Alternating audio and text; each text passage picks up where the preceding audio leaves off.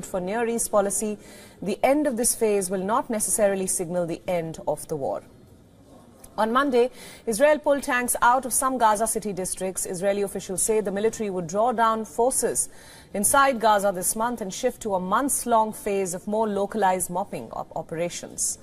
The hints at a lower tempo in Gaza came as the U.S. Navy announced that the Gerald R. Ford aircraft carrier was returning to its home port in Virginia.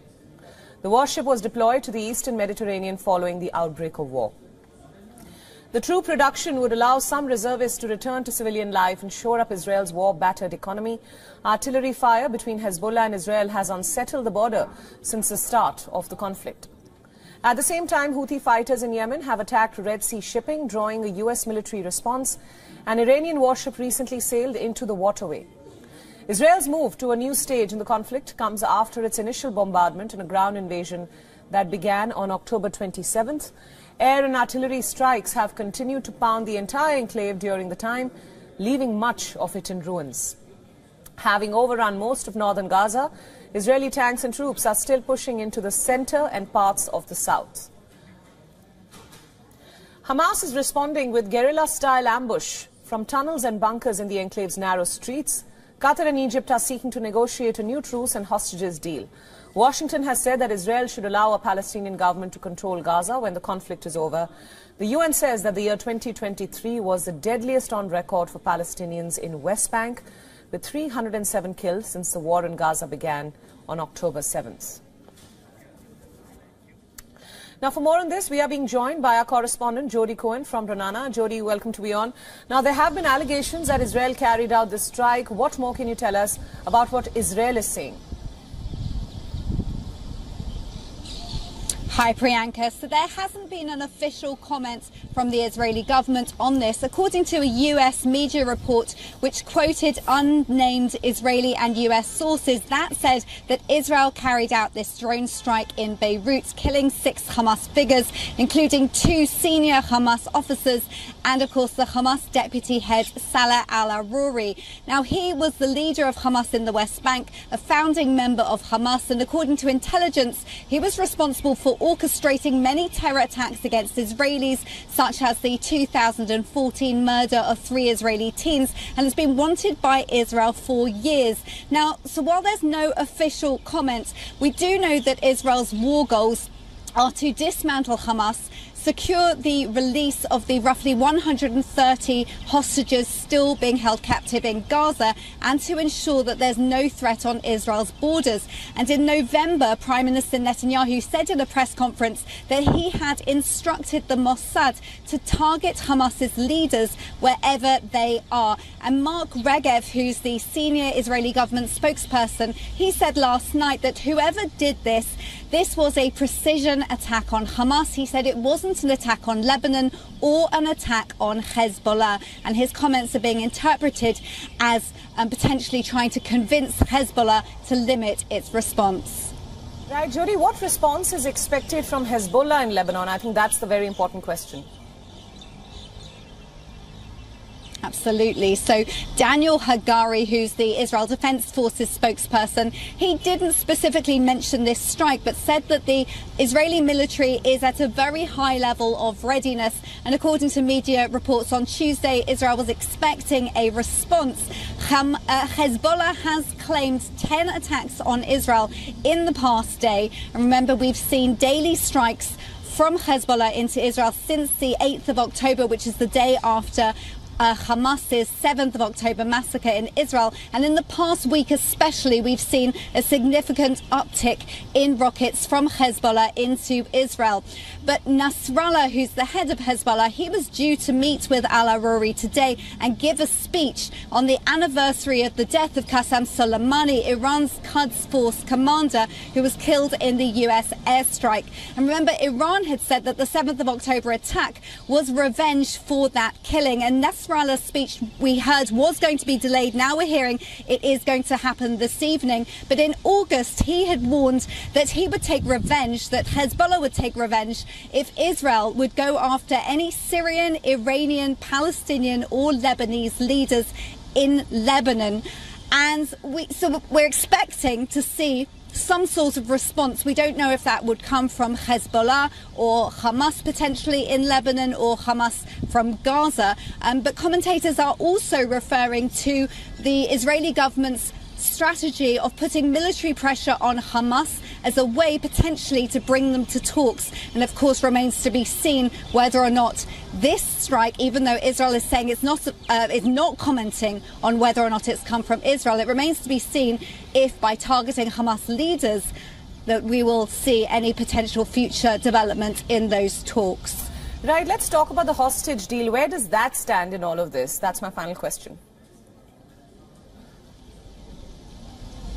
So we're not hearing of significant progress being made in this hostage deal. We've been hearing about two different talks recently, potentially, number one, talks on a temporary pause in the fighting in exchange for some of the hostages being released. And according to reports, Israel and Hamas's positions are far apart on that. And then we've also been hearing about Egypt's proposal, which would be for a permanent ceasefire, the release of all the hostages, and to have Gaza governed by a technocratic government of Palestinians. We had heard that Islamic Jihad and Hamas had rejected that. Then we heard that they were going to Egypt for further talks. We know that an Israeli delegation's also been in Cairo for talks, but it remains to be seen as of yet what will happen with either of those proposals. Right, Jyoti, thank you so much for all those updates and thanks for joining us at WION on this hour. Now, Israel's war against Hamas militants has now reached Lebanon. According to Hamas and security officials in Lebanon, an Israeli strike has killed Hamas's deputy leader. As per the reports, Saleh al-Aruri was killed along with his bodyguards in an Israeli drone strike on Beirut's southern suburbs.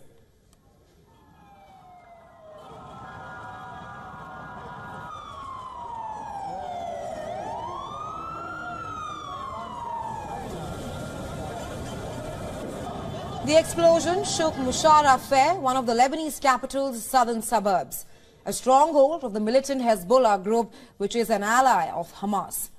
Lebanese state media reported that the strike hit a Hamas office, while other reports say a total of 7 people were killed in the attack. At about 5:30, we heard the sound of an explosion, then another explosion, followed by a third explosion a few seconds later. The smoke was rising heavily. The explosion shook our office. Now, Saleh al-Aruri was the deputy head of Hamas's Politburo and founder of its military wing, the Qasim Brigades. He's also a US designated terrorist and has a bounty on his head. Well, Israel has previously announced the killing in Gaza of Hamas commanders and officials during the war. Aruri is the most high-profile figure to be killed, and his death came in the first strike on the Lebanese capital since the hostilities began. The strike also marks the first killing of a Hamas official outside Palestinian territories. Israel has declined to comment on the death of Aruri, although Israeli army spokesperson Daniel Hagari, who did not directly comment on Aruri's killing, has said that the military is highly prepared for any scenario in its aftermath. Take a listen. The IDF is in a very high state of readiness in all arenas, in defense and offense. We are highly prepared for any scenario. On the other hand, Hamas's chief Ismail Haniyeh has said that Aruri's killing is a terrorist act. It is a violation of Lebanon's sovereignty and an expansion of Israel's hostility against the Palestinians. Hezbollah leader Syed Hassan Nasrallah has vowed to retaliate against any Israeli targeting of Palestinian officials in Lebanon. They have warned that the killing of Aruri will not go unanswered or unpunished. Palestinian Islamic Jihad has vowed revenge in a statement saying that the crime will not go unpunished and the resistance will continue until the occupation is removed. Iran has said that the killing would further galvanize the fight against Israel, while Yemen's Houthi movement have expressed their condolences. Meanwhile, French President Emmanuel Macron has called on Israel to avoid any kind of escalation. Macron, who spoke on the telephone with the Israeli minister and war cabinet member Benny Gantz, said that it is essential to avoid any kind of escalation, particularly in Lebanon. Toutes les condoléances de la France. Ces condoléances sont celles d'un pays ami.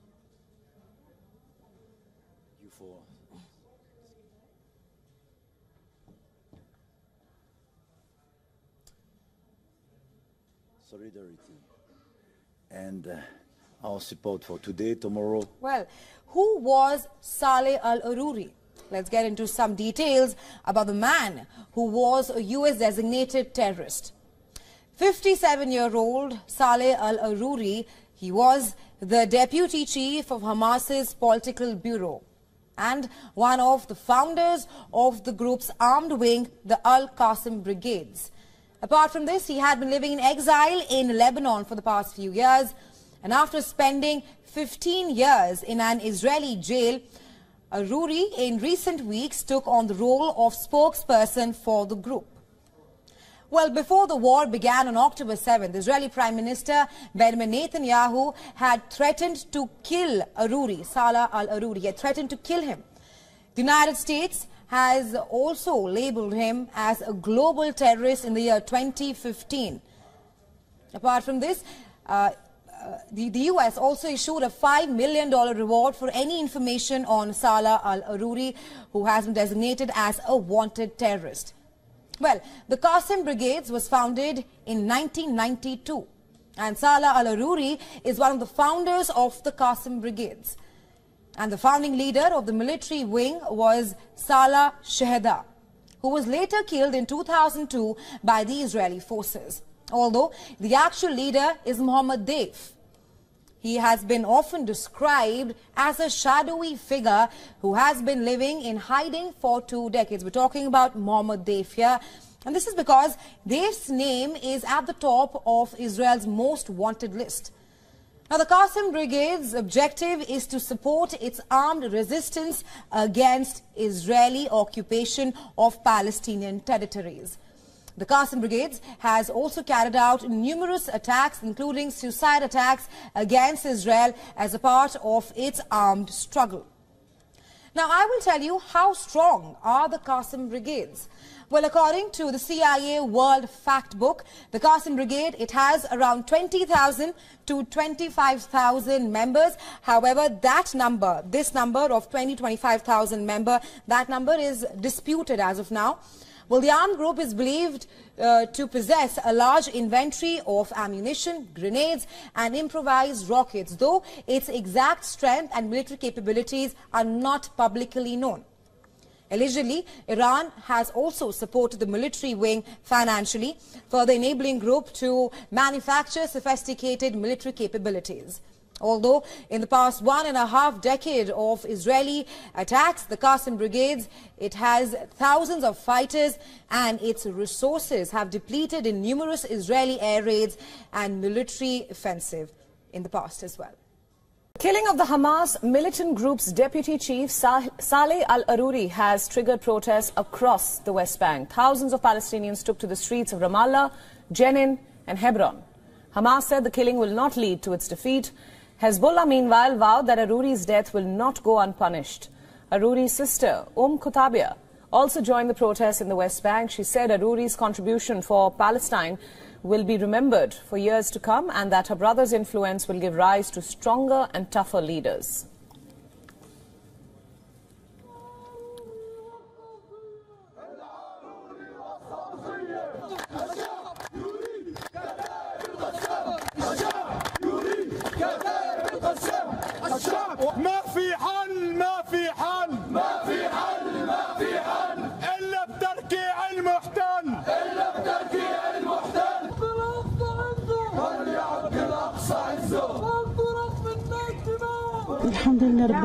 Thank God, this is an honor from God. His martyrdom is an honor.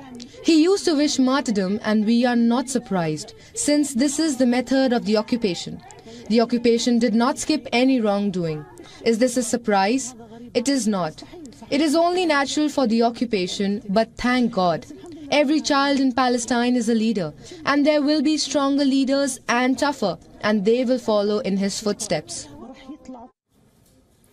There have been calls for more protests. Palestinians have been urged to participate in marches at 1200 hours local time throughout West Bank major cities. Israel has not yet confirmed any responsibility for the attack on al-Aruri. However, it has long accused Aruri of orchestrating attacks on its citizens. Hamas officials had claimed that Aruri was at the heart of negotiations for the prisoner swap deal with Israel. Israel has vowed to destroy Hamas after the movement's unprecedented October 7th attack on Israel.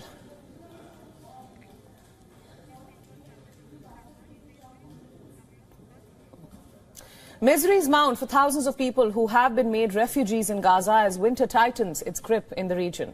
Rafah region of the Gaza Strip near the border with Egypt has become a tent city. Desperate Palestinians fleeing Israel's growing ground offensive are crowding into the shrinking safe areas of the Strip. With shelters significantly beyond capacity, people have pitched tents along the sides of the roads with just enough food to be able to survive. Thousands have relocated to the far south of the Strip and in areas declared as safe zones by the Israeli military. The numbers are so high that the UN Refugee Agency has warned that this may create additional displacement in West Asia. Everyone around the world is celebrating the New Year, watching fireworks shows. But for us, the fireworks show here is missiles. All we have are rockets and explosions. Children being killed. My wish for the New Year is for the war to stop, so that we can return to our homes and live like ordinary people. And to make matters worse, the World Food Programme has said that their operations in the Strip are on the verge of collapse. Nearly 1.9 million people have been displaced since the start of the Israeli bombardment, with many yearning to go back home. The whole of Gaza has been destroyed. People could not celebrate the New Year. Our homes have been destroyed. I hope the war would end soon. I hope we can survive and live with dignity. I hope we can return to our homes, go back to school, return to everything that is familiar in the new year. Gazans are exposed to cold temperatures as they continue to live without food, water or blankets in the war-torn Strip. The cold has pushed Gazans to scavenge for wood to be able to burn fires for warmth. The wood from the debris of destroyed buildings has also run out, forcing fires in Gaza to be fed by pieces of cloth and plastic.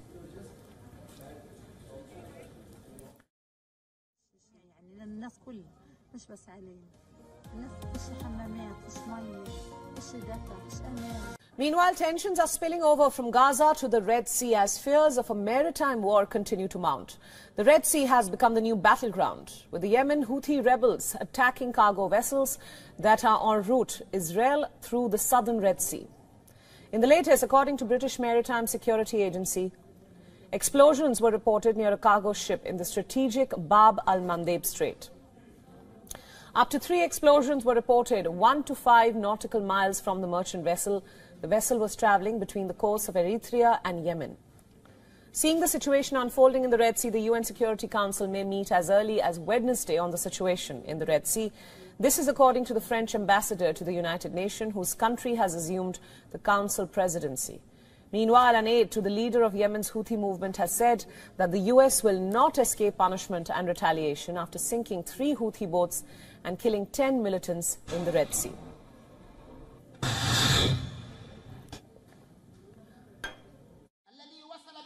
The situation has reached a point where Americans have resorted to militarizing the Red Sea, and their reckless actions are affecting the international navigation, serving the interests of the Israeli enemy.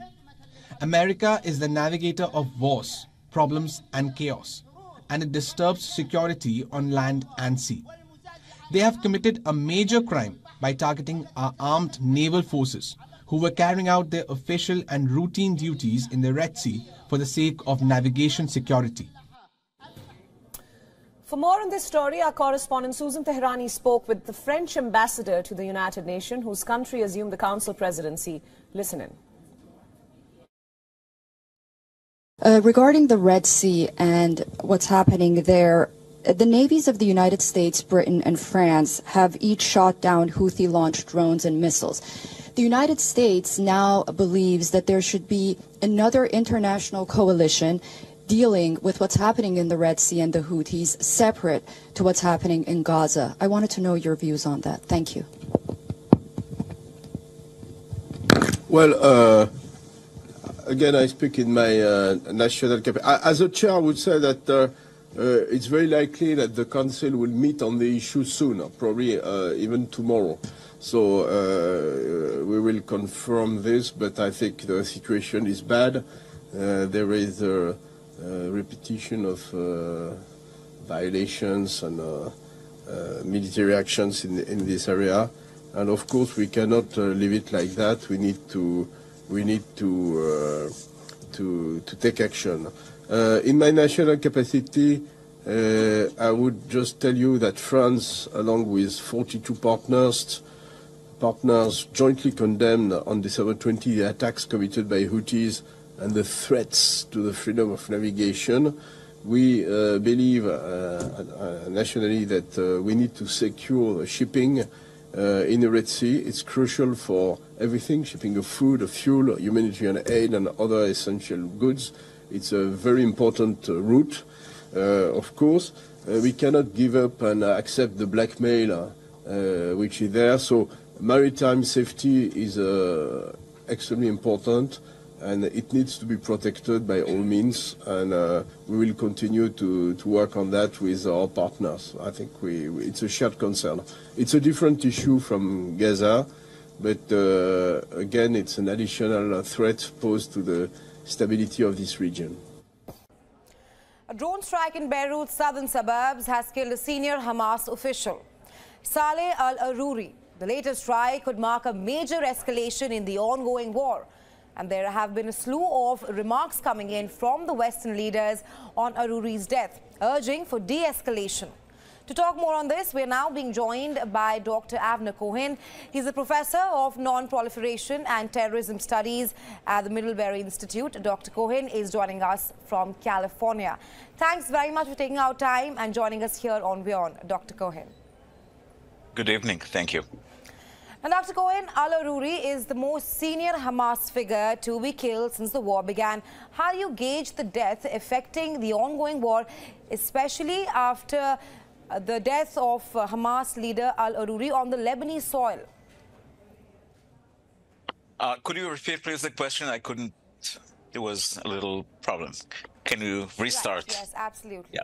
I was asking you that how do you gauge al-Aruri's death? He's one of the most senior Hamas figure to be killed since the war began. How will his death affect the ongoing war? It's not clear how much it affects the war itself. It was very much needed for Israel to restore its own sense of credibility to its own people, to its own brand image in the Middle East, and also to make credible its threats to take some kind of punishment or even revenge to those who were directly involved in the events of October 7th. It's not clear to me at this point, depends what will happen from now on. I don't think it's a game change, and it's not clear what its impact on the war that's going on in Gaza, except it's going to complicate the situation for the hostages. For now, it's suspended that thing, but it was something that Israel needed to show to others in the region, as well as to its own people, that its credibility remain, and it still has the ability to take that kind of action, especially after its intelligence has failed very, very badly. Right, Dr. Cohen, yes, please continue. No. I'm ready for your question. Yeah, I was asking you that you speak of how the death of al-Aruri will have no impact in the ongoing war, but why is that? Because he is one of the topmost Hamas leader and also the mastermind of the attack on Israel. Well, he's not the mastermind. He is very much at the top of the leadership. He is so far the highest person on Hamas leadership that Israel was able to assassinate. It's actually, in terms of his own knowledge about what happened on October 7th, apparently he knew about it just minutes before the action. He was involved in the efforts. He was the #2 in the political office of Hamas outside Gaza. He was also involved in the activities of Hamas in the West Bank. But from what we know, He was not directly involved in the events of October 7th. It's not clear as of now, its direct impact on the Gaza itself, except, as I said before, it would suspend it will complicate the issue of negotiation for some kind of truce to release or to have some kind of arrangement to release the hostages, or at least some of them. Right, Dr. Cohen, what can we expect from the Hamas militants group? Will Aruri's death hinder its plans in the ongoing war or not? Well, in terms of Hamas itself, it doesn't have, I mean, as you know, Hamas is very much on defensive in Gaza itself. Its military capabilities have been diminished. The big question is to what extent Hezbollah, which is the big player in Lebanon itself, and essentially the host of Salah Haruri in Beirut, in the area that he was staying, the headquarters of Hezbollah, to what extent that organization would tolerate that kind of operation under its territory. And I think that could complicate things. I think that both Israel and Hamas and the Hezbollah do not have interest to go right now to a full war.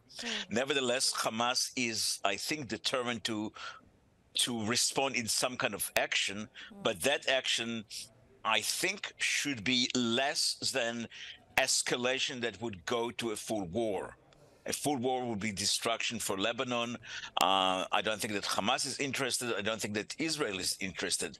So both sides have a narrow area to escalate, but not to escalate enough in order to lead to a new war within Lebanon and Israel itself. Right, so it's kind of a challenge for both sides. Right, Dr. Cohen, there are growing concerns regarding the escalation of the ongoing war. Well, Israel did not even warn the U.S. before the attack, and all this while the West is urging restraint in the ongoing war. Do you think the West will be successful in trying to diffuse tensions? Well, I don't think that the West has much ability to influence at this point. It's very much at this point, and we are talking just about 12 hours after the assassination or so. It's very much the question is to what extent Hassan Nasrallah, the head of Hezbollah, how far he would be ready to go, to what extent his response would be able to play in that narrow space of escalating, but not escalating too strong that would lead to war. Everybody calls for some kind of calm. Obviously, Israel has reached its objective in a sense that it's got boost to its own people. It was able to reestablish its ability to take that kind of action and to keep its brand name. Now it's the turn of Hezbollah, and it's very much there is a, so to speak, an anxious silence right now to see what would be the Hezbollah reaction. Last question to you, Dr. Cohen. Can you shed some light on Israel's trajectory at the moment? First, it withdrew some troops from Gaza, and now the airstrike in Beirut. What does it plan to do going ahead? Well, obviously, it's not the interest of Israel to have war on two frontiers at the same time. Israel could do that, but it would be very much extending of its resources, and it would be tough. So Israel would like to finish what it needs to do on the Gaza front to move from what's called the phase 2 to phase 3, which means some kind of redeployment, taking some troops out of that and moving to a new change, at least the northern Gaza scenario. While still raging war in the southern Gaza, especially the Khan Yunis area. So Israel has no interest to go right now to a second frontier. I don't think it's Hezbollah interest as well. But at the same time, Hezbollah needs to protect and to give credibility to its own brand name to do some kind of reactions. And as I said, both sides have a very limited area to do that kind of escalation, but not escalation that would be too big, that would lead to a full another war.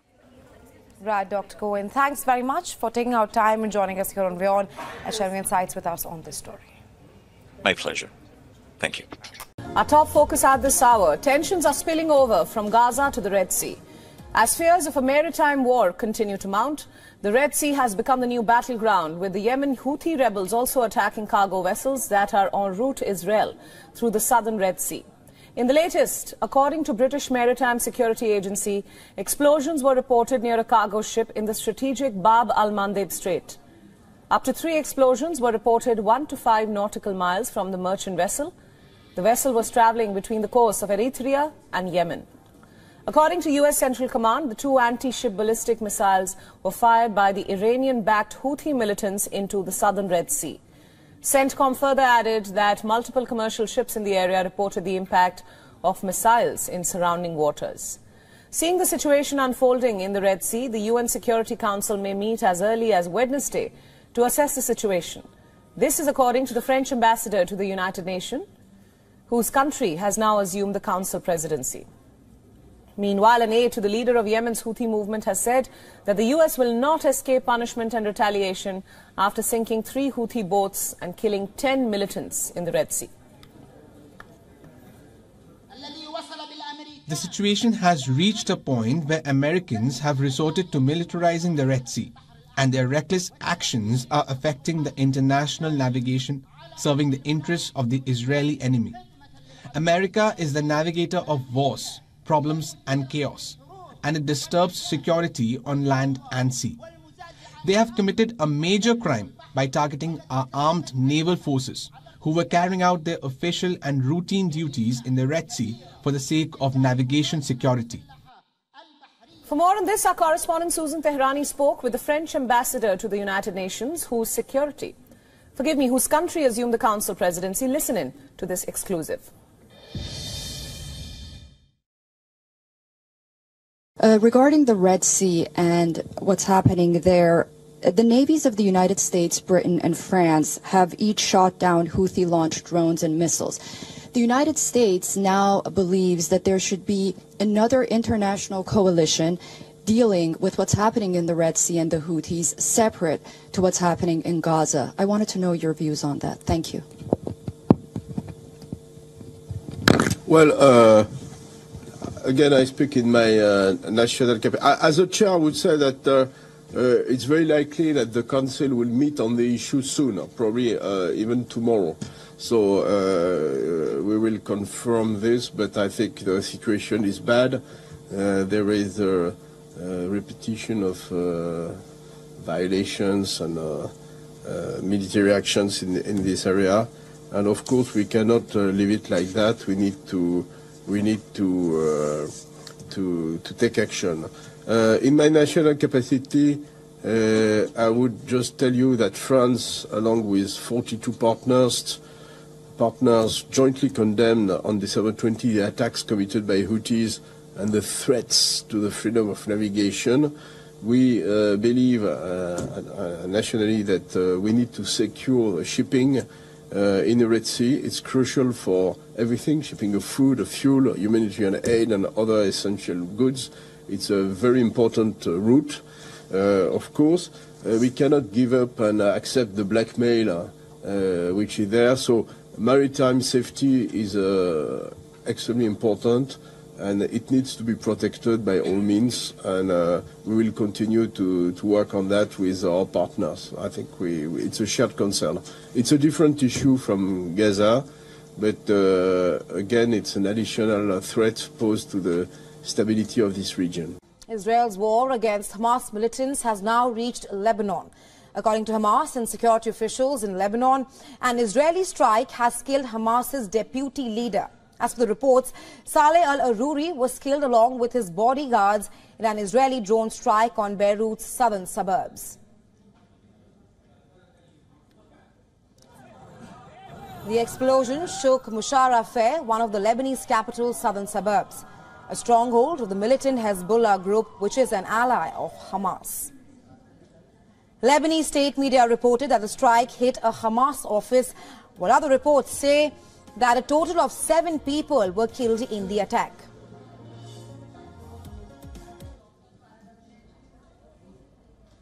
At about 5:30, we heard the sound of an explosion, then another explosion, followed by a third explosion a few seconds later.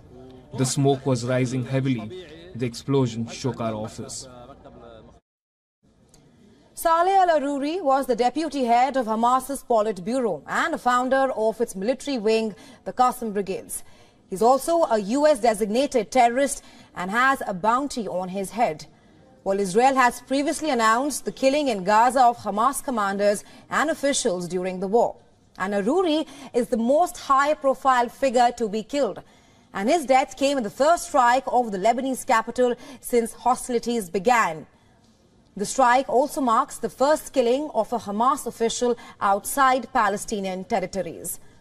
Israel has declined to comment on the death of Aruri, although Israeli army spokesperson Daniel Hagari, who did not directly comment on Aruri's killing, has said that the military is highly prepared for any scenario in its aftermath. Take a listen. The IDF is in a very high state of readiness in all arenas, in defense and offense. We are highly prepared for any scenario. On the other hand, Hamas chief Ismail Haniyeh has said that Aruri's killing is a terrorist act. It is a violation of Lebanon's sovereignty and an expansion of Israel's hostility against Palestinians. Hezbollah leader Saeed Hassan Nasrallah has vowed to retaliate against any Israeli targeting of Palestinian officials in Lebanon. They have warned that the killing of Aruri will not go unanswered or unpunished.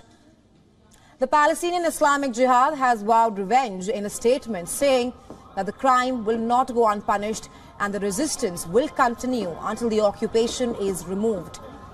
Iran has said that the killing would further galvanize the fight against Israel, while Yemen's Houthi movement have expressed their condolences. Want to thank you for... Meanwhile, French President Emmanuel Macron has called on Israel to avoid escalation. Macron, who spoke on telephone with the Israeli minister and war cabinet member Benny Gantz, said that it is essential to avoid any kind of escalation, particularly in Lebanon. Toutes les condoléances de la France. Ces condoléances. In other global news, Israel's war against Hamas militants has now reached Lebanon. Well, according to Hamas and security officials in Lebanon, an Israeli strike has killed Hamas's deputy leader. And as per reports, Saleh al-Aruri was killed along with his bodyguards in an Israeli drone strike on Beirut's southern suburbs. The explosion shook Mujarrafeh, one of the Lebanese capital's southern suburbs, a stronghold of the militant Hezbollah group, which is an ally of Hamas. A Lebanese state media reported the strike hit a Hamas office, while other reports say that a total of 7 people were killed in the attack. At about 5:30, we heard the sound of an explosion, then another explosion, followed by a third explosion a few seconds later. The smoke was rising heavily. The explosion shook our office. Saleh al-Aruri was the deputy head of Hamas's Politburo and a founder of its military wing, the Qassam Brigades. Well, Israel has previously announced the killing in Gaza of Hamas commanders and officials during the war. But Aruri is the most high-profile figure to be killed, and his death came in the first strike on the Lebanese capital since the hostilities began. The strike also marks the first killing of a Hamas official outside Palestinian territories. Now, Israel has declined to comment on the death of Aruri, and although Israeli army spokesperson Daniel Hagari, who did not directly comment on Aruri's killing, he said that the military is highly prepared for any scenario in its aftermath. On Hamas chief, The IDF is in a very high state of readiness in all arenas, in defense and offense. We are highly prepared for any scenario. On the other hand, Hamas chief Ismail Haniyeh has said that Aruri's killing is a terrorist act. It is a violation of Lebanon's sovereignty and an expansion of Israel's hostility against Palestinians. And meanwhile, Hezbollah leader Saeed Hassan Nasrallah has vowed to retaliate against any Israeli targeting of Palestinian officials in Lebanon, and they have warned that the killing of Aruri will not go unanswered or unpunished. Palestinian Islamic Jihad, they have vowed revenge in a statement saying that the crime will not go unpunished and the resistance will continue until the occupation is removed. Iran has said that the killing would further galvanize the fight against Israel, while Yemen's Houthi movement have expressed their condolences. Meanwhile, French President Emmanuel Macron has called on Israel to avoid escalation, and Macron, who spoke by telephone with the Israeli Minister and War Cabinet member Benny Gantz, Macron said that it is essential to avoid any escalatory attitude, particularly in Lebanon. Toutes les condoléances de la France. And for more on this, Lieutenant Colonel Daniel Davis, who is a military expert and the host of Daniel Davis Deep Dive on YouTube, is joining us live from Virginia. Thanks very much for joining us on WION, Colonel Davis. Thanks for having me. Now, Colonel Davis al-Aruri, who was killed in the Beirut blast, was one of the most senior Hamas leaders killed by the IDF since the war began. Talk to us about how the death of al-Aruri on the Lebanese soil is going to spill over into a wider regional conflict. Well, everything depends on what happens next. It seems almost impossible to suggest that Hassan Nasrallah won't retaliate, as he said he did. He had actually made some statements about that during the summer, that if Israel assassinated any member of the so-called axis of resistance on Lebanese soil, they would retaliate. And the fact that this was not just in Lebanon, but in the heart of the capital city, I just can't imagine that they're going to let that go without some kind of response. And what happens next, if they have some kind of a response deep into Israel, and if it's some big kind of a strike, you can't imagine that Israel would also not retaliate again, only stronger after that. And of course, every time you get on the escalation rungs of that ladder, you get a chance for this to explode into a much larger war. And then you have the potential for Iran to come into this on the side of Hezbollah if it gets that far. And we've already got issues. I think you said a minute ago, in the Red Sea, we have issues in the Iraq and in Syria, with the United States forces being attacked, with Israel assassinating Iranian leaders in Syria. This is just a very volatile mix right now. And Lieutenant Colonel Davis, will the death of al-Aruri have some kind of an impact in terms of, is it going to hinder the plans of Hamas militants going forward from now? Look, I think it's going to be very emotionally satisfying for the Israelis, quite frankly, because at least according to reports, he was one of the masterminds of the October 7th attack. And so there's going to be a lot of people very happy that he was taken out.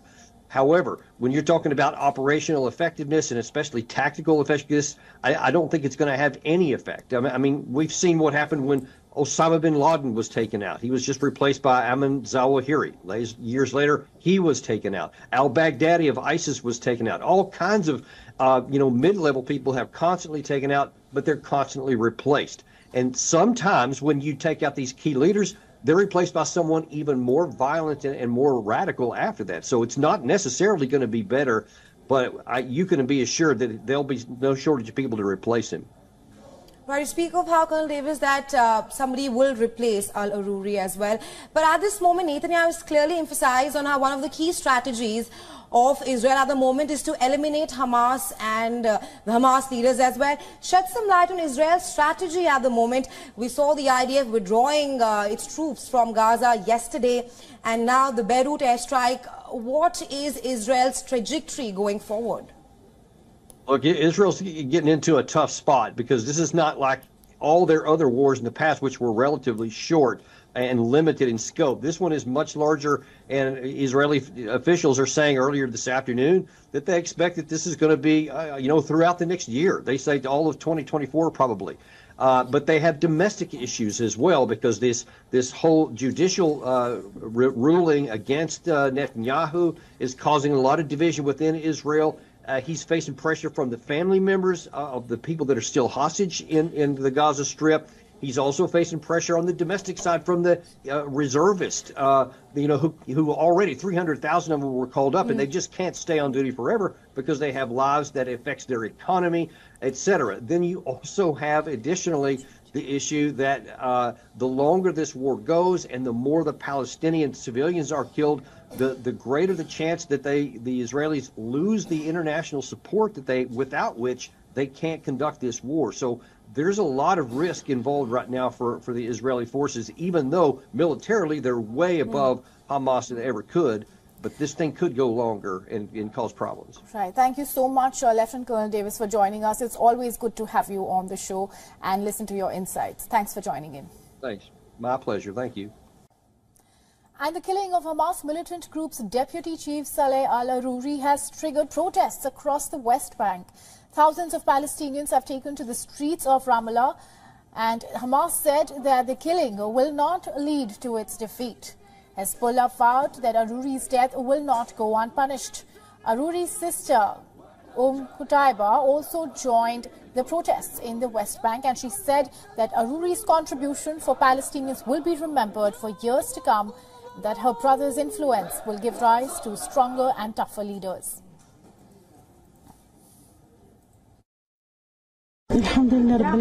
Thank God, this is an honor from God. His martyrdom is an honor. He used to wish martyrdom, and we are not surprised, since this is the method of the occupation. The occupation did not skip any wrongdoing. Is this a surprise? It is not. It is only natural for the occupation, but thank God. Every child in Palestine is a leader, and there will be stronger leaders and tougher, and they will follow in his footsteps. There have been calls for more protests. Palestinians have been urged to participate in marches at 12 hours local time throughout West Bank major cities, and Israel has not yet confirmed any responsibility for this attack on al-Aruri. However, it has long accused Aruri of orchestrating attacks on its citizens. Now, Hamas officials had claimed that Aruri was at the heart of negotiations for the prisoner swap deal with Israel. And Israel has vowed to destroy Hamas after the movement's unprecedented October 7th attacks on Israel. And we begin with our top story right now, with the latest updates coming in from the Israel-Hamas war. And Israel's war against Hamas militants has now reached Lebanon.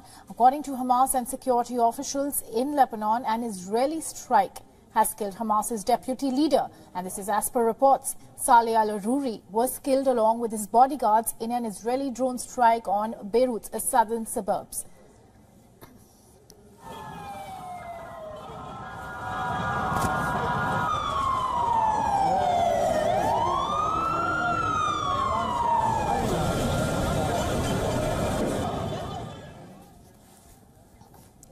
The explosion shook Musharraf, one of the Lebanese capital's southern suburbs, and it's a stronghold of the militant Hezbollah group, which is an ally of Hamas. Now, a Lebanese state media reported the strike hit a Hamas office, while other reports say that a total of 7 were killed in the attack.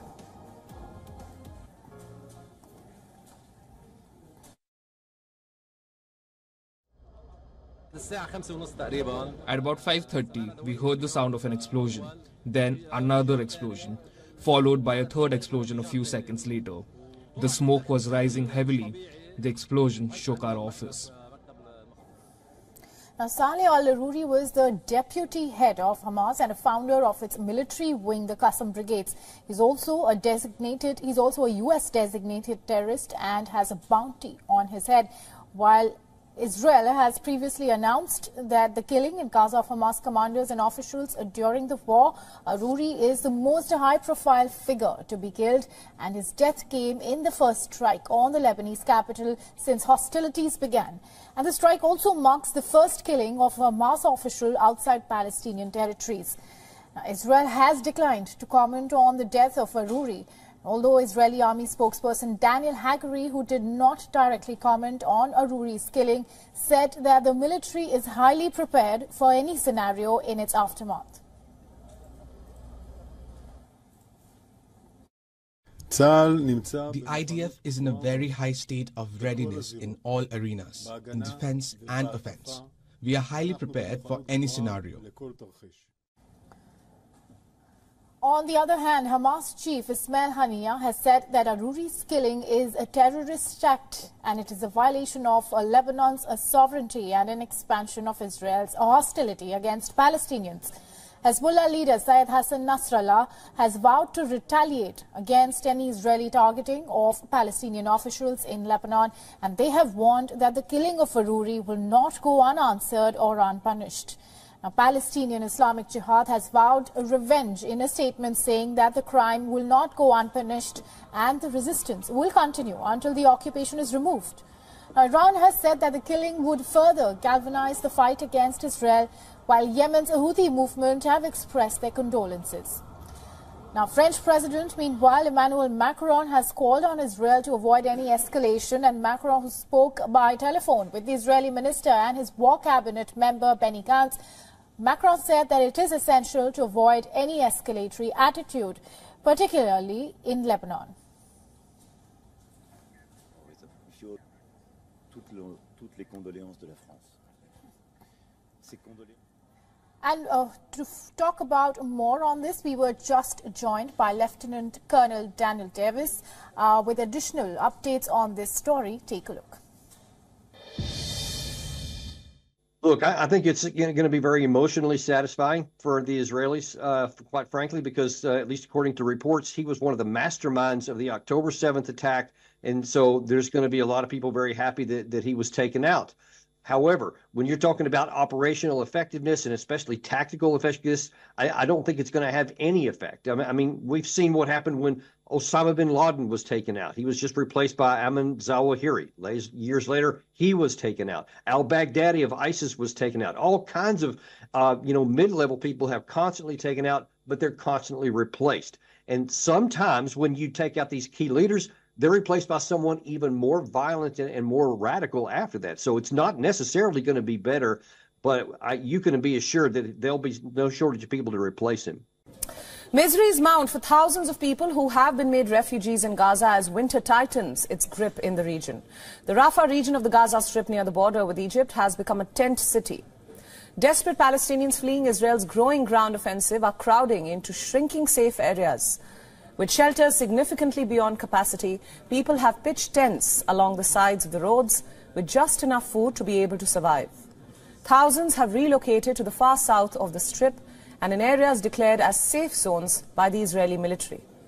The numbers are so high that the UN Refugee Agency has warned that this may create additional displacement in West Asia.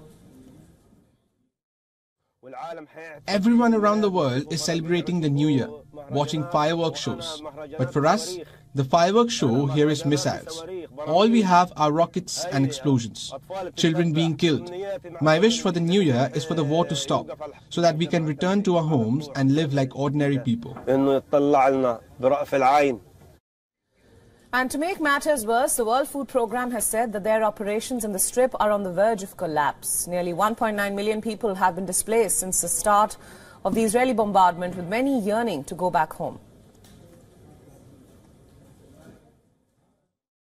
The whole of Gaza has been destroyed. People could not celebrate the New Year. Our homes have been destroyed. I hope the war would end soon. I hope we can survive and live with dignity. I hope we can return to our homes, go back to school, return to everything that is familiar in the new year.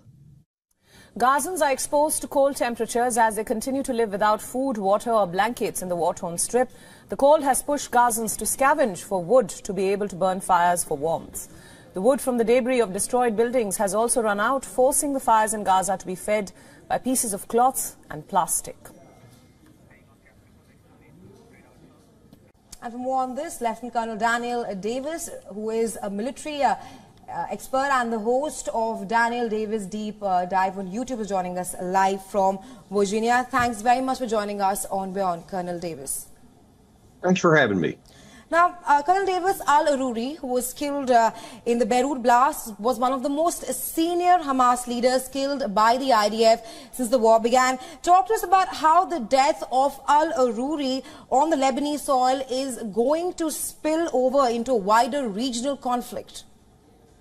Well, everything depends on what happens next. It seems almost impossible to suggest that Hassan Nasrallah won't retaliate as he said he did. He had actually made some statements about that during the summer, that if Israel assassinated any member of the so-called axis of resistance on Lebanese soil, they would retaliate. And the fact that this was not just in Lebanon, but in the heart of the capital city, I just can't imagine that they're going to let that go without some kind of response. And what happens next, if they have some kind of a response deep into Israel, and if it's some big kind of a strike, you can't imagine that Israel would also not retaliate again, only stronger after that. And of course, every time you get on the escalation rungs of that ladder, you get a chance for this to explode into a much larger war. And then you have the potential for Iran to come into this on the side of Hezbollah if it gets that far. And we've already got issues. I think you said a minute ago, in the Red Sea, we have issues in the Iraq and in Syria,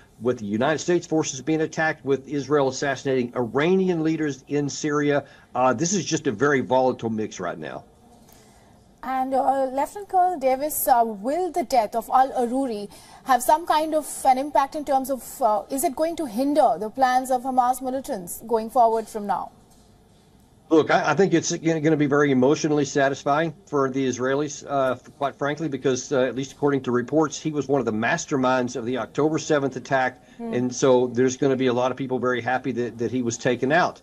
However, when you're talking about operational effectiveness and especially tactical effectiveness, I don't think it's going to have any effect. I mean, we've seen what happened when Osama bin Laden was taken out. Hezbollah chief Hassan Nasrallah has warned Israel against waging a war on Lebanon. The warning comes a day after reports suggest an Israeli strike killed Hamas's deputy leader in Beirut's southern suburb. The head of Lebanon's Hezbollah said they cannot be silent after the killing of Hamas's deputy leader. He further warned that his heavily armed forces would fight without any restrictions if Israel chose to extend the war from Gaza to Lebanon. If the enemy thinks of waging a war on Lebanon, we will fight without restraint, without rules, without limits, and without restrictions. They know what I mean. Both the Iran-backed Lebanese terror group and Hamas have accused Israel of killing Saleh al-Aruri in Beirut's Musharrafeh, a stronghold of the militant Hezbollah group, which is an ally of Hamas. Nasrallah describing the attack as a major and dangerous crime. The Hezbollah chief has reiterated the warning that the attack will not go unanswered and unpunished. Yesterday's crime is a major and a dangerous crime, and it cannot be tolerated. There isn't much to be said about this matter, as we said in Hezbollah's statement yesterday. This is a dangerous crime. It will not go unanswered and unpunished. Saleh al-Aruri, who was the deputy head of Hamas's Politburo and a founder of its military wing, the Qassam Brigades. Aruri is the most high-profile figure to be killed, and his death came in the first strike on the Lebanese capital since hostilities began. The strike also marks the first killing of a Hamas official outside Palestinian territories. Although Israeli army spokesperson Daniel Hagari, who did not directly comment on Aruri's killing, said the military is highly prepared for any scenario in its aftermath.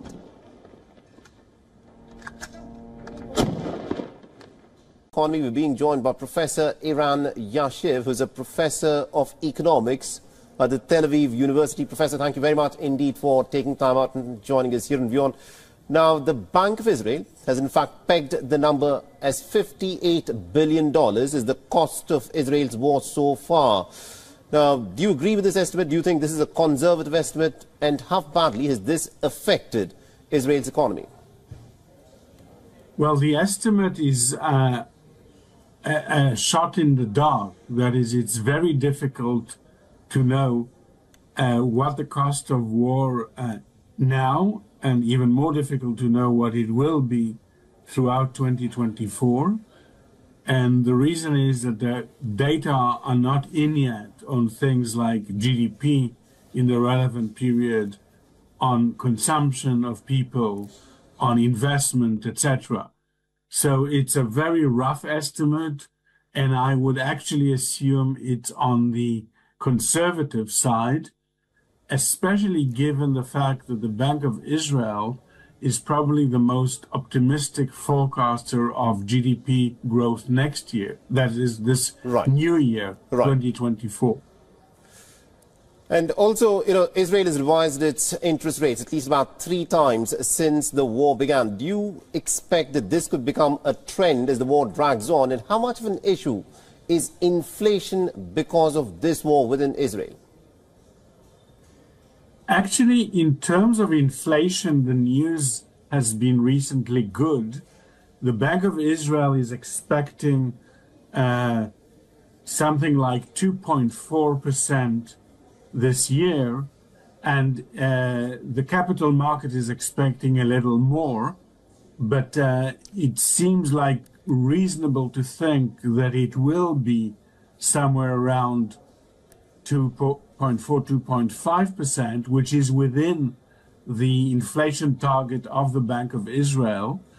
And in fact, war developments tend to create, or at least up till now, tended to create deflationary forces for a number of reasons. First of all, in real activity, there is a slowdown because people are mobilized in the war, because consumption goes down, because tourism goes down, and there has been a significant appreciation of the currency of the shekel, which is a deflationary force. So Israel's problem right now is not inflation. Inflation is coming down. And from this point of view, one can reduce interest rates. And also, how much of a concern do you think is the national debt for Israel? The most recent figures peg that number to be almost about $300 billion. And this was, with respect to December 2022. And with the war having dragged on for well over 3 months, do you think national debt for Israel is a serious concern that the Israeli finance minister will have to look on? Actually, it doesn't look like at this point, although it may become a concern later on. I'll explain why. First of all, it's useful to speak as capital markets do in terms of percentage of GDP, and Israel's debt ratio, debt to GDP ratio at the end of 2022 was 60.5%, which is very good by Western standards, at least ever since the global financial crisis of 15 years ago. In fact, it's almost in line with the Maastricht criteria that everybody wishes to attain in an ideal world. It's gone up to 62%, which is not a big rise. And the Bank of Israel is now forecasting a rise to 66%. This is still manageable and not an issue for concern. When may it become an issue? If the government on the fiscal side doesn't do the proper action, and if the government budget deficit balloons, and then we may be under a different dynamic and a different story. But so far, it hasn't been long, 3 months. Nothing extremely serious has happened, but there is a risk of a fiscal runaway, especially with this current government and finance minister.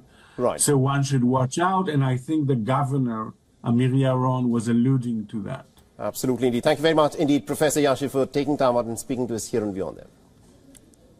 Sure, thank you. Now, the war in the Gaza Strip is taking some kind of financial toll on Israel. In the latest, the Bank of Israel has in fact been forced to lower its short-term borrowing rates for the first time in nearly about 4 years. This makes Israel the first developed nation to in fact cut interest rates for the first time since April 2020. Now, the central bank governor, Amir Yaron, has cited a stabilization of the financial markets since the outbreak of the war on the 7th of October. along with the declining inflation rate and the weaker economic conditions in Israel at this moment. Now, the central bank has also urged the lawmakers to rein in public spending. Now, Yaron told reporters that defense and civilian costs of the war are expected to reach almost about $58 billion. And this will be a budgetary burden. Now, Amir Yaron has also pointed out that the government's inaction so far on making the needed budget adjustments. This includes measures such as cutting back on redundant ministries. But Yaron, however, has not given the details of the redundant ministries that he was referring to.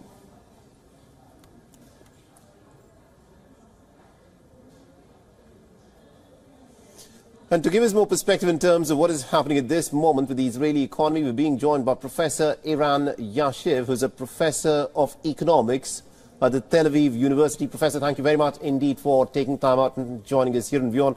Now, the Bank of Israel has in fact pegged the number as $58 billion as the cost of Israel's war so far. Now, do you agree with this estimate? Do you think this is a conservative estimate? And how badly has this affected Israel's economy? Well, the estimate is a shot in the dark. That is, it's very difficult to know what the cost of war now, and even more difficult to know what it will be throughout 2024. And the reason is that the data are not in yet on things like GDP in the relevant period, on consumption of people, on investment, etc. So it's a very rough estimate, and I would actually assume it's on the conservative side, especially given the fact that the Bank of Israel is probably the most optimistic forecaster of GDP growth next year. That is this new year, 2024. And also, Israel has revised its interest rates at least about 3 times since the war began. Do you expect that this could become a trend as the war drags on? And how much of an issue is inflation because of this war within Israel? Actually, in terms of inflation, the news has been recently good. The Bank of Israel is expecting something like 2.4% this year, and the capital market is expecting a little more, but it seems like reasonable to think that it will be somewhere around 2.4, 2.5%, which is within the inflation target of the Bank of Israel. And in fact, war developments tend to create, or at least up till now, tended to create deflationary forces for a number of reasons. First of all, in real activity, there is a slowdown because people are mobilized in the war, because consumption goes down, because tourism goes down, and there has been a significant appreciation of the currency of the shekel, which is a deflationary force. So Israel's problem right now is not inflation. Inflation is coming down. And from this point of view, one can reduce interest rates. And also, how much of a concern do you think is the national debt for Israel? The most recent figures peg that number to be almost about $300 billion. And this was, with respect to December 2022. And with the war having dragged on for well over 3 months, do you think national debt for Israel is a serious concern that the Israeli finance minister will have to look on? Actually, it doesn't look like at this point, although it may become a concern later on. I'll explain why. First of all, it's useful to speak as capital markets do in terms of percentage of GDP, and Israel's debt ratio, debt to GDP ratio at the end of 2022 was 60.5%, which is very good by Western standards, at least ever since the global financial crisis of 15 years ago. In fact, it's almost in line with the Maastricht criteria that everybody wishes to attain in an ideal world. It's gone up to 62%, which is not a big rise.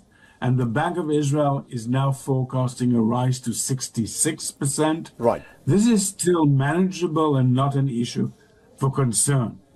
When may it become an issue? If the government on the fiscal side doesn't do the proper action, and if the government budget deficit balloons, and then we may be under a different dynamic and a different story. Right. But so far, it hasn't been long, 3 months. Nothing extremely serious has happened, but there is a risk of a fiscal runaway, especially with this current government and finance minister. Right. So one should watch out, and I think the governor, Amir Yaron, was alluding to that. Absolutely, indeed. Thank you very much, indeed, Professor Yashiv, for taking time out and speaking to us here on WION There. Sure, thank you. And in the latest reports and updates from the Israel-Hamas war, fears are mounting over Israel's war in Gaza, spiraling across West Asia. And after twin explosions in Iran on Wednesday claimed at least 95 lives. And this came on the back of an Israeli strike in Lebanon that killed Hamas's deputy chief.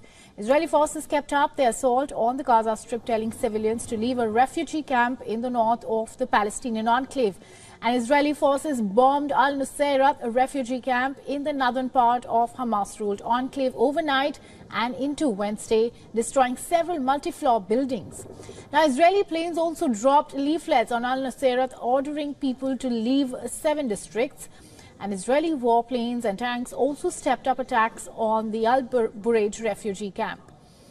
On the other hand, Hamas's armed wing said that it had killed 10 Israeli soldiers in fighting in al-Bureij and hit 5 tanks and troop carriers.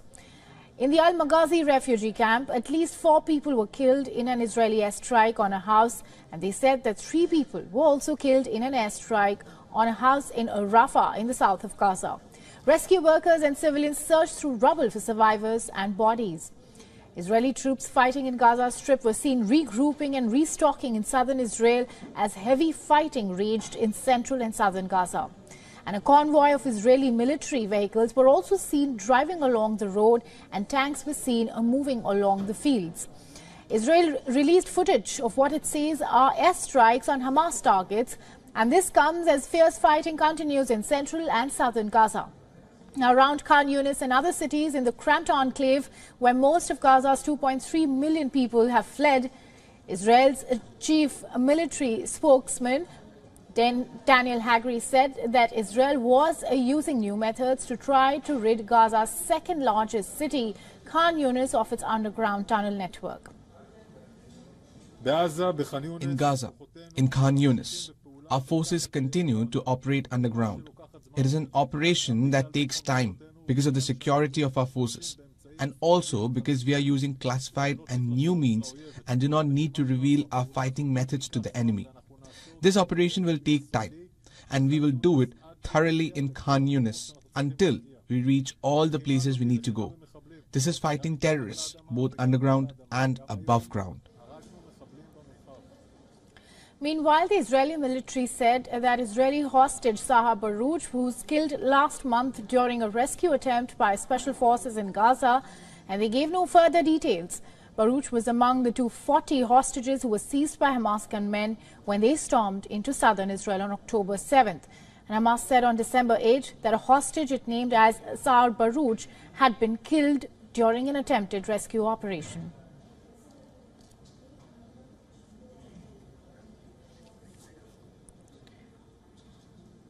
And we begin with the latest updates coming in from the Israel-Hamas war, which is our top focus right now. Israel's war against Hamas militants has reached Lebanon. And according to Hamas security officials in Lebanon, Israeli strike has killed Hamas's deputy leader. And as per reports, Saleh al-Aruri was killed along with his bodyguards in an Israeli drone strike on Beirut's southern suburbs.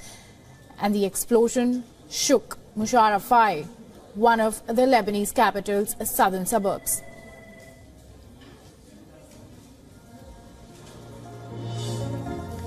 It's a stronghold of the militant Hezbollah group, which is an ally of Hamas. And Lebanese state media reported the strike hit a Hamas office, while other reports say that a total of 7 people were killed in the attack.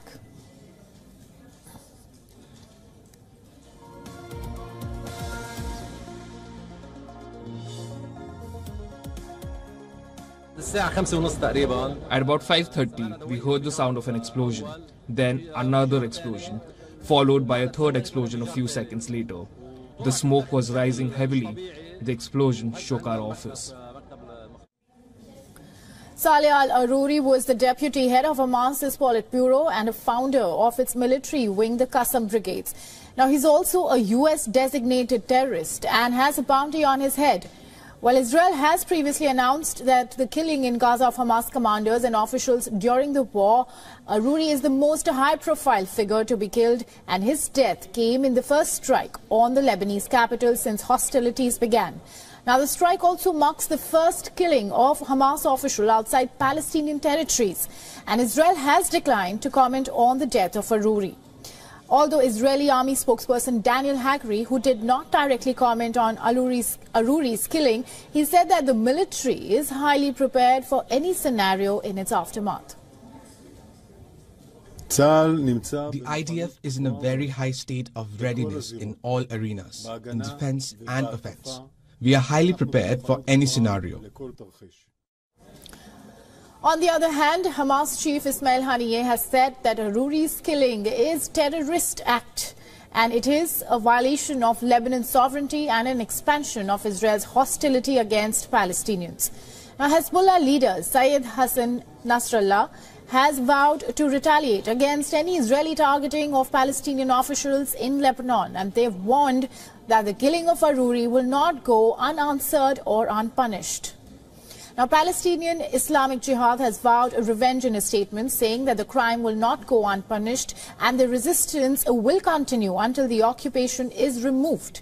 Iran has said that the killing would further galvanize the fight against Israel, while Yemen's Houthi movement have expressed their condolences. Meanwhile, French President Emmanuel Macron has called on Israel to avoid escalation. And Macron, who spoke by telephone with the Israeli minister and war cabinet member Benny Gantz, he said that it is essential to avoid any escalatory attitude, particularly in Lebanon. Toutes les condoléances de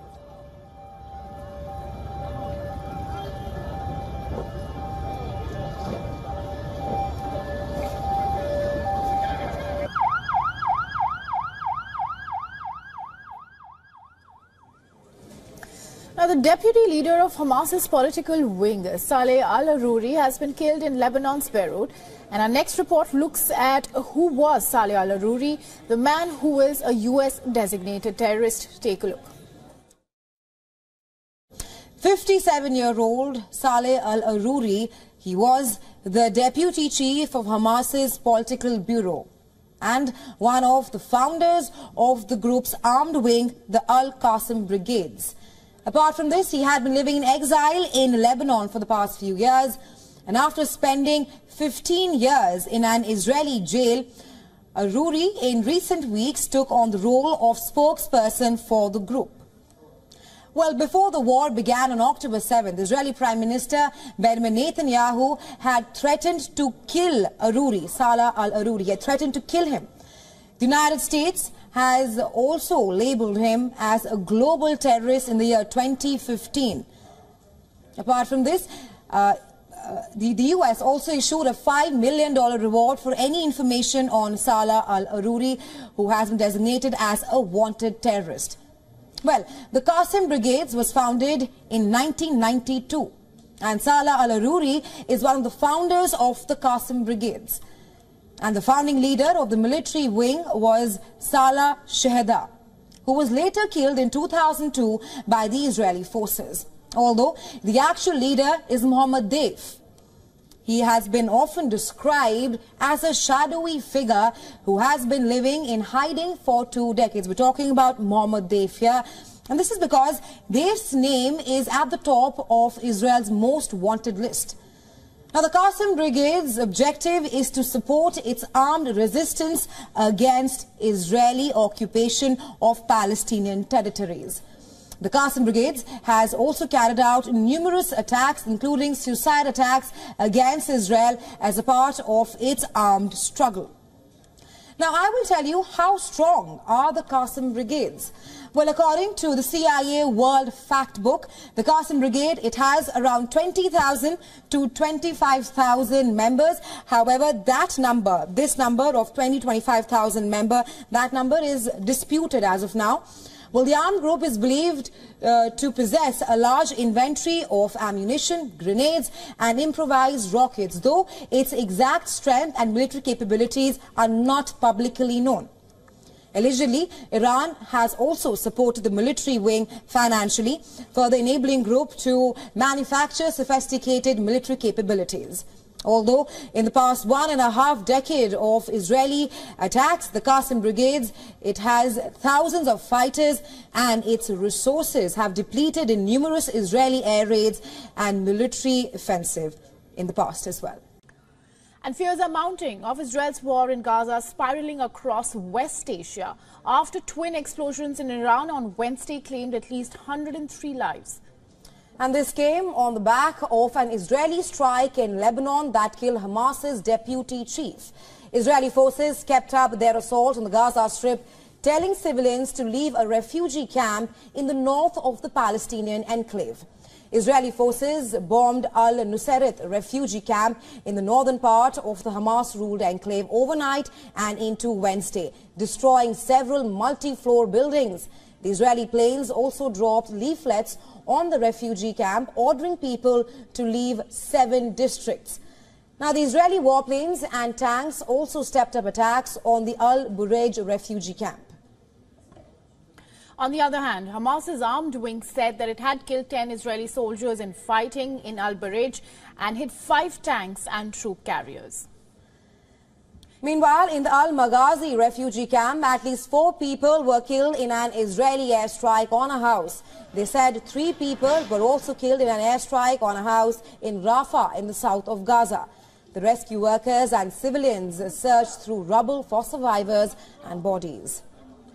Israeli troops fighting in the Gaza Strip were seen regrouping and restocking and in southern Israel as heavy fighting raged in central and southern Gaza. And a convoy of Israeli military vehicles were also seen driving along a road and tanks were seen moving along the fields. Israel released footage of what it says are airstrikes on Hamas targets. And this comes as fierce fighting continues in central and southern Gaza. That is around Khan Yunis and other cities in the cramped enclave, where most of Gaza's 2.3 million people have fled. Now, Israel's chief military spokesman, Rear Admiral Daniel Hagari, said that Israel was using new methods to try to rid Gaza's second-largest city, Khan Yunis, of its underground tunnel network.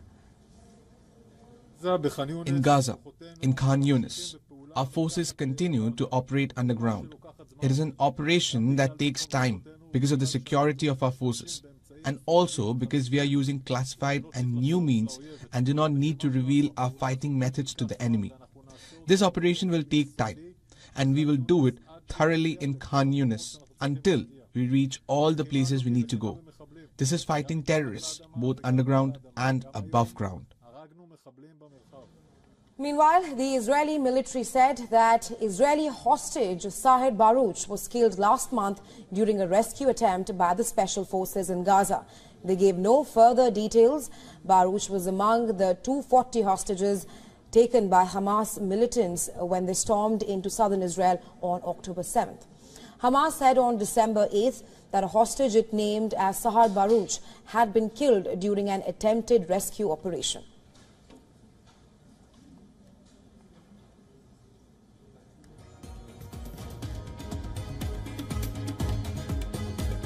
Almost 3 months into the war, Israel continues to pursue its objectives of undoing Hamas's military capabilities and freeing the hostages. Now, Israel has announced plans to shift tactics and cut back on troop deployment, but fears of a regional conflagration persist, and the killing of the Hamas deputy leader in Beirut has now raised the risk of the war in Gaza spreading. Here's a look at the war tactics and the road ahead. Experts say that Israel will need many more months to achieve its goal of eliminating Hamas group's ability to control Gaza and threaten Israel. Following a humanitarian pause and the release of more than 100 hostages, Israel has moved into its current, more intensive phase. It has expanded operations into South Gaza to weaken Hamas's military capabilities and target its leadership. Over the coming weeks, Israel expects to continue this intensive phase in the south, alongside renewed diplomatic and military efforts to rescue the remaining hostages. According to the Washington Institute for Near East Policy, the end of this phase will not necessarily signal the end of the war. On Monday, Israel pulled tanks out of some Gaza City districts. Israeli officials say the military would draw down forces inside Gaza this month and shift to a months-long phase of more localized mopping-up operations. The hints at a lower tempo in Gaza came as the U.S. Navy announced that the Gerald R. Ford aircraft carrier was returning to its home port in Virginia. The warship was deployed to the eastern Mediterranean following the outbreak of war. The troop production would allow some reservists to return to civilian life and shore up Israel's war-battered economy. Artillery fire between Hezbollah and Israel has unsettled the border since the start of the Gaza conflict. At the same time, Houthi fighters in Yemen have attacked Red Sea shipping, drawing a U.S. military response. An Iranian warship recently sailed into the waterway. Israel's move to a new stage in the conflict comes after its initial bombardment and a ground invasion that began on October 27th. Air and artillery strikes have continued to pound the entire enclave during that time, leaving much of it in ruin. Having overrun most of northern Gaza, Israeli tanks and troops are still pushing into the center and parts of the south. Hamas is responding with guerrilla-style ambush from tunnels and bunkers in the enclave's narrow streets. Qatar and Egypt are seeking to negotiate a new truce and a hostages deal. Washington has said that Israel should allow a Palestinian government to control Gaza when the conflict is over. The UN, meanwhile, says that 2023 was the deadliest year on record for Palestinians in West Bank, with 307 killed since the war in Gaza began on October 7th.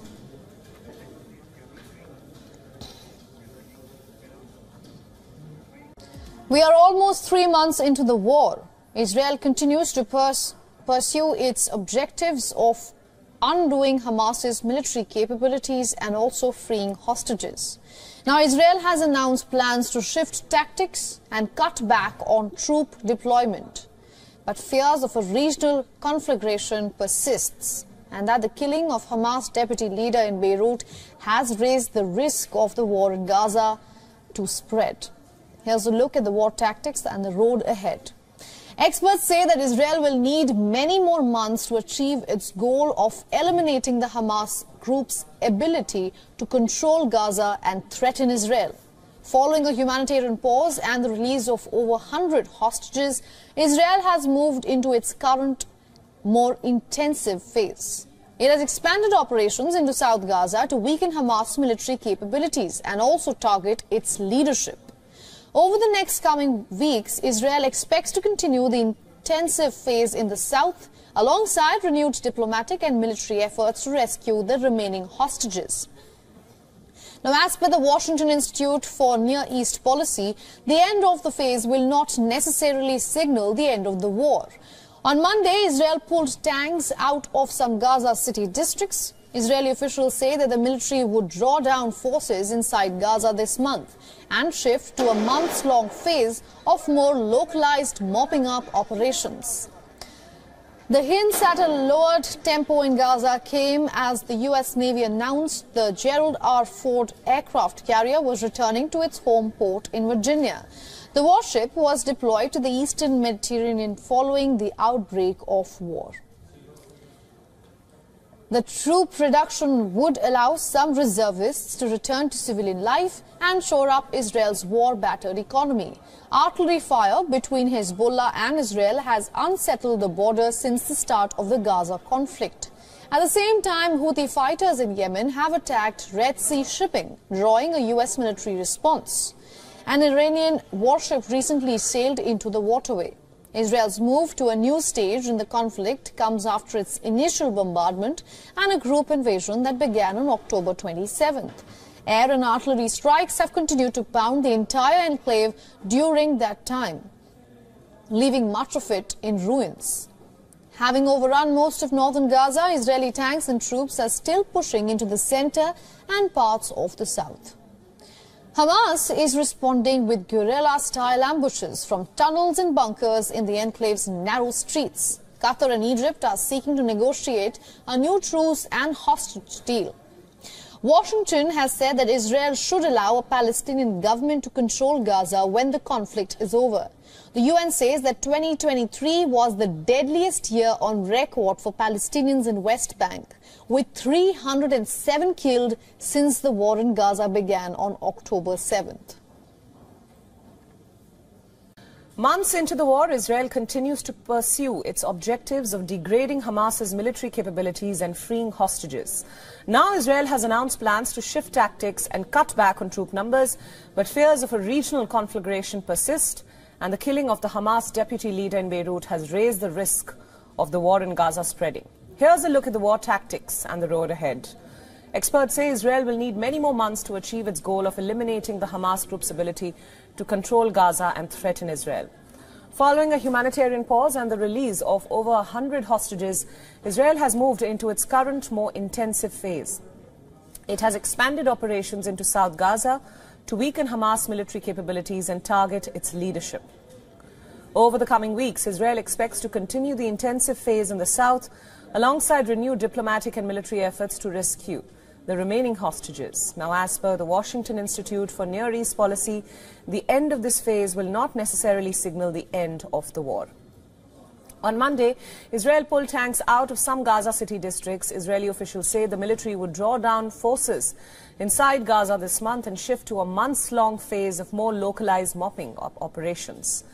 The hints at a lower tempo in Gaza came as the U.S. Navy announced that the Gerald R. Ford aircraft carrier was returning to its home port in Virginia. The warship was deployed to the eastern Mediterranean following the outbreak of war. The troop reduction would allow some reservists to return to civilian life and shore up Israel's war-battered economy.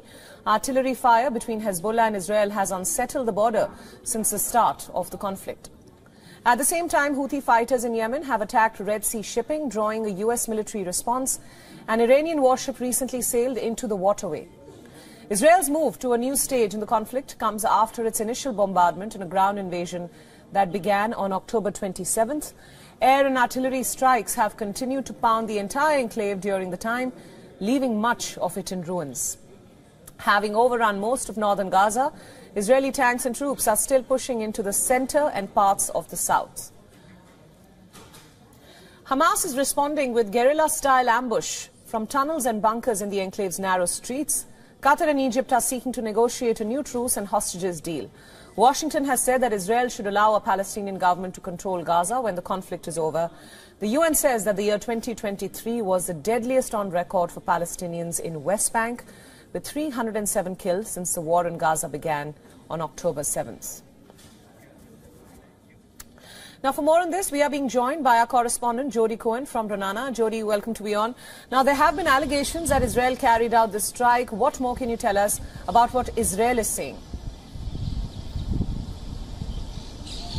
Hi, Priyanka. So there hasn't been an official comment from the Israeli government on this, according to a US media report which quoted unnamed Israeli and US sources. That said that Israel carried out this drone strike in Beirut, killing 6 Hamas figures, including 2 senior Hamas officers and, of course, the Hamas deputy head, Salah al-Aruri. Now, he was the leader of Hamas in the West Bank, a founding member of Hamas, and according to intelligence, he was responsible for orchestrating many terror attacks against Israelis, such as the 2014 murder of 3 Israeli teens, and has been wanted by Israel for years. Now, so while there's no official comment, we do know that Israel's war goals are to dismantle Hamas, secure the release of the roughly 130 hostages still being held captive in Gaza, and to ensure that there's no threat on Israel's borders. And in November, Prime Minister Netanyahu said in a press conference that he had instructed the Mossad to target Hamas's leaders wherever they are. And Mark Regev, who's the senior Israeli government spokesperson, he said last night that whoever did this was a precision attack on Hamas. He said it wasn't an attack on Lebanon or an attack on Hezbollah. And his comments are being interpreted as potentially trying to convince Hezbollah to limit its response. Right, Jody, what response is expected from Hezbollah in Lebanon? I think that's the very important question. Absolutely. So Daniel Hagari, who's the Israel Defense Forces spokesperson, he didn't specifically mention this strike, but said that the Israeli military is at a very high level of readiness. And according to media reports on Tuesday, Israel was expecting a response. Hezbollah has claimed 10 attacks on Israel in the past day. And remember, we've seen daily strikes from Hezbollah into Israel since the 8th of October, which is the day after Hamas's 7th of October massacre in Israel. And in the past week especially, we've seen a significant uptick in rockets from Hezbollah into Israel. But Nasrallah, who's the head of Hezbollah, he was due to meet with al-Aruri today and give a speech on the anniversary of the death of Qasem Soleimani, Iran's Quds Force commander, who was killed in the US airstrike. And remember, Iran had said that the 7th of October attack was revenge for that killing. And Nasrallah's speech, we heard, was going to be delayed. Now we're hearing it is going to happen this evening. But in August, he had warned that he would take revenge, that Hezbollah would take revenge if Israel would go after any Syrian, Iranian, Palestinian or Lebanese leaders in Lebanon. And we're expecting to see some sort of response. We don't know if that would come from Hezbollah or Hamas potentially in Lebanon or Hamas from Gaza. But commentators are also referring to the Israeli government's strategy of putting military pressure on Hamas as a way potentially to bring them to talks. And of course remains to be seen whether or not this strike, even though Israel is saying it's not commenting on whether or not it's come from Israel, it remains to be seen if by targeting Hamas leaders that we will see any potential future development in those talks.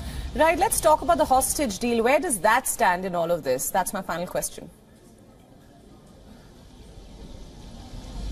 So we're not hearing of significant progress being made in this hostage deal. We've been hearing about two different talks recently, potentially, number one, talks on a temporary pause in the fighting in exchange for some of the hostages being released. And according to reports, Israel and Hamas's positions are far apart on that. And then we've also been hearing about Egypt's proposal, which would be for a permanent ceasefire, the release of all the hostages, and to have Gaza governed by a technocratic government of Palestinians.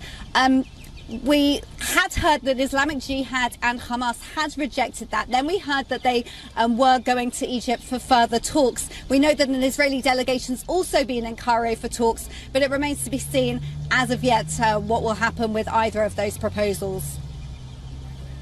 Right, Jody, thank you so much for all those updates and thanks for joining us at WION on this hour. Now, regional tensions have escalated as the war between Israel and Hamas spills over, and it is impacting the neighboring areas with increased security concerns. And near Israel's tense northern border with Lebanon, residents fear that the killing of deputy leader of Hamas in Beirut could spark a war with their neighbor. And during the nearly 3 months of fighting between Israel and Hamas in Gaza, the Israeli army has been exchanging cross-border fire with Lebanon's Hezbollah, which is allied with Hamas. However, anxiety levels have shot up with the death of Hamas number 2, Saleh al-Aruri, in a strike in Beirut.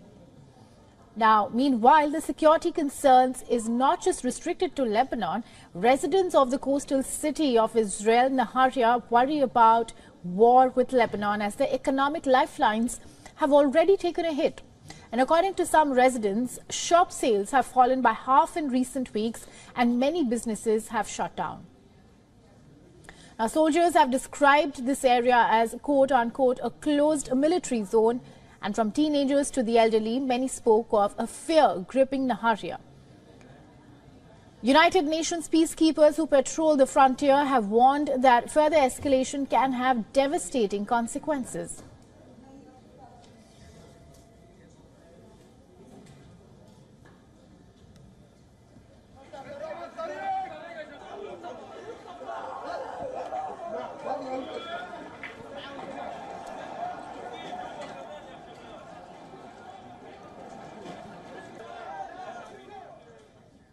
We begin with a top story right now, which comes in from West Asia, as tensions in West Asia are near the boiling point, even as Arab nations and West look desperately to water down heating temperatures.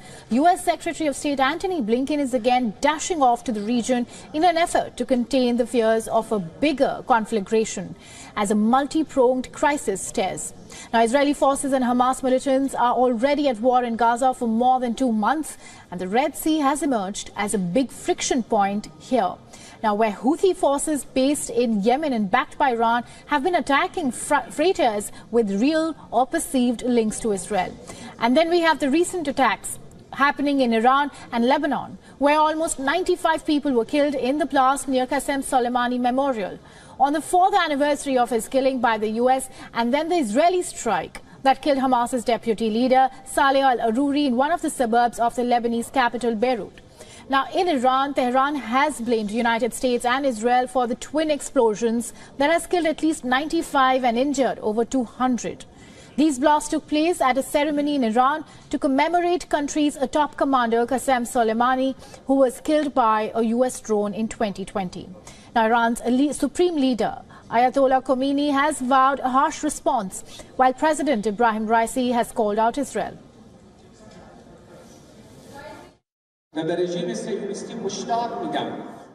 I warn the Zionist regime, don't doubt it.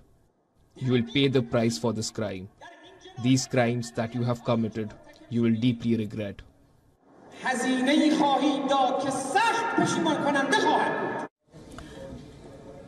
Now, US has rejected Iran's claim of their or their ally Israel's involvement in the attack.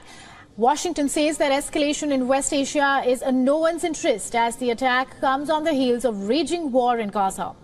Meanwhile, in Lebanon, Hezbollah chief Hassan Nasrallah has warned Israel against waging war on Lebanon. And the warning comes a day after reports suggest an Israeli strike killed Hamas's deputy leader in Beirut's southern suburb.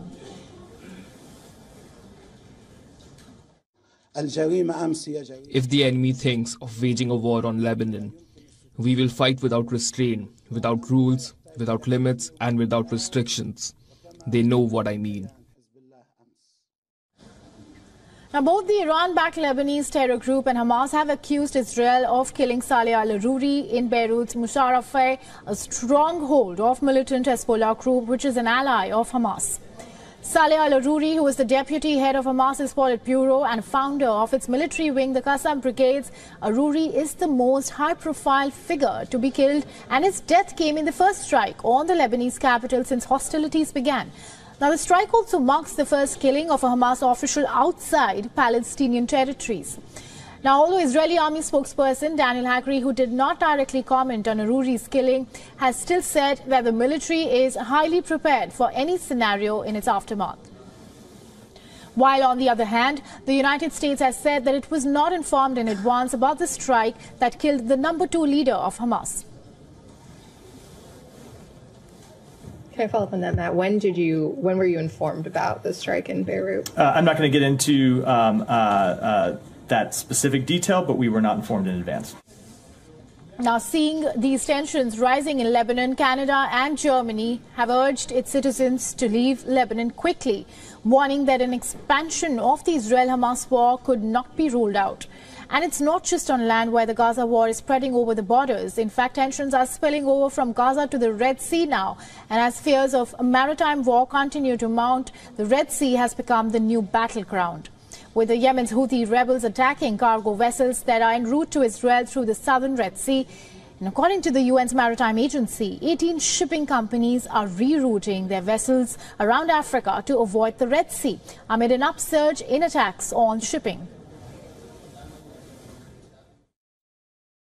A significant number of companies, around 18 of shipping companies, have already decided to reroute their vessels around South Africa in order to reduce the attacks on vessels and, of course, the impact that it has on seafarers in particular. This represents an additional 10 days to the journeys and, of course, has also a negative impact on trade and an increase on freight rates. Now, members of the UN Security Council have also called on Yemen's Houthis to halt their attacks on shipping vessels. In fact, they say that it is threatening the regional stability, global freedom of navigation and food supplies. Addressing the Council's first meeting of 2024, members also demanded that the Houthis release Galaxy Leader, a Japanese-operated cargo ship linked to an Israeli company and its crew, which the group seized on November 19th. Now, the United States believes that the situation has reached an inflection point at the moment.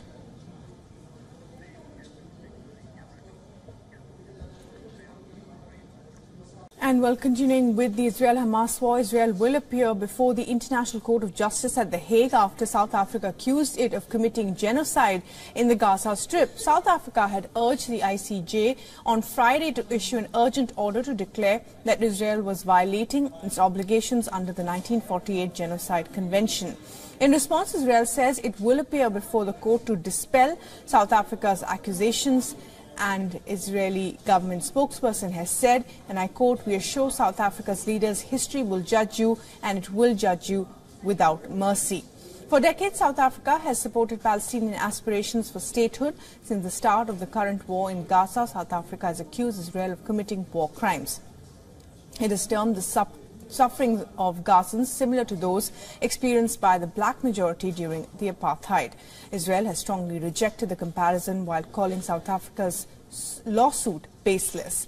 South Africa's Department of International Relations and Cooperation has said its lawyers are preparing for the hearing on January 11th and 12th, and according to the Palestinian Health Ministry, Israel-Hamas war has so far claimed 23,000 lives. For more on this, our correspondent Calden Ongmu sent us this report from Johannesburg. The South African government has made its position clear, expressing support for the Palestinians amid the ongoing attacks by Israel in the Gaza Strip. However, one should note that this support did not just start on October 7th. South Africa has always been vocal about freedom for Palestinian people for decades. Israel has been summoned to appear before International Court of Justice and be part of the hearing. South Africa's Department of International Relations and Cooperation said that its legal team is currently preparing for the case to be heard on the 11th and 12th at The Hague next week. Some of the top lawyers of the country have been roped into this case. The department said South Africa is looking forward to tabling its documents in a formal hearing before the court and to hear what it says. Local and international experts have said South Africa has taken a big and bold step, and it is likely it may even win an order against Israel. Malaysia has endorsed South Africa's application, and it is likely other countries may also follow suit. Israel has also confirmed that they will appear before the International Court of Justice to challenge South Africa's application. More than 22,000 Palestinians, mostly civilians, have died after 3 months of relentless Israel bombardment. South Africa has described Israel's actions in Gaza as genocidal in character. This is Calden Ongmu from Johannesburg, South Africa for WION World is One. A senior Hamas leader has allegedly been killed by an Israeli precision strike in Lebanon's Beirut on Tuesday. The incident has further strengthened fears of an all-out war between Israel and the Iran-backed militant group, the Hezbollah. The development comes amid escalating tensions in the Red Sea and the spiraling global support for Netanyahu's Gaza campaign. It also comes at a time when Turkey is cracking down on alleged Israeli spies. Saleh al-Aruri, considered Hamas's number 2, was killed in a suspected Israeli strike in Beirut. He was also one of the founders of its military wing, the Qassam Brigade. Israel has not confirmed whether it was behind the blast. However, the country's military maintains it is prepared for any scenario as the focus turns towards an expected response.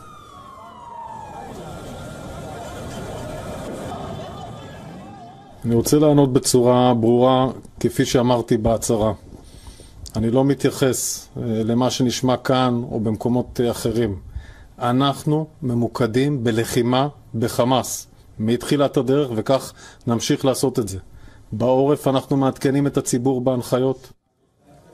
On the other hand, Lebanon's caretaker Prime Minister Najib Mikati has slammed Israel. He has called the strike a new Israeli crime and said it was an attempt to pull Lebanon into the war. The Hezbollah militant group is also on the edge. The group has said that the attack, quote unquote, will not go without a response or punishment, adding that the resistance has the finger on the trigger. Meanwhile, the West Bank is also on the boil over the killing of Aruri. A sea of protesters marched through Ramallah's streets while chanting, "O Jihad, O Qasim, revenge," as well.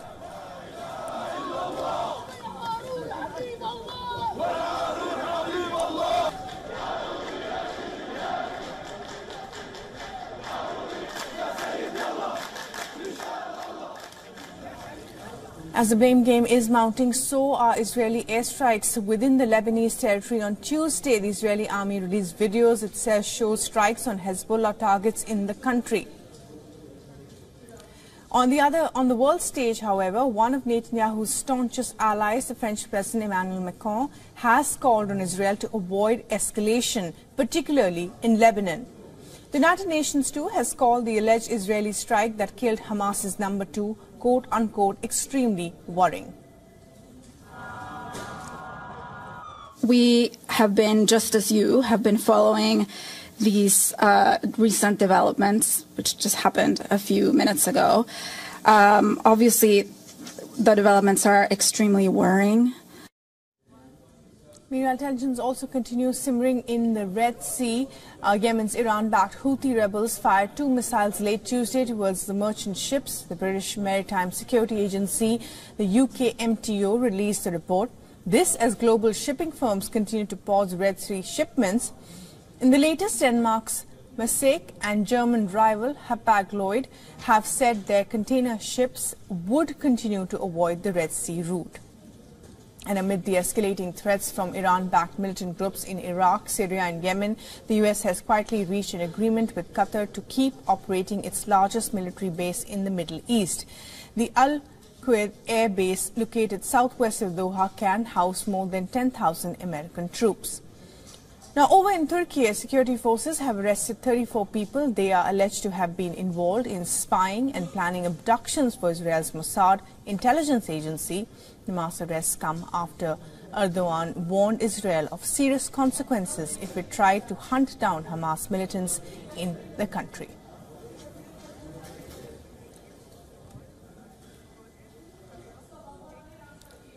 And for more on this, our correspondent Jody Cohen has sent us this report from Israel.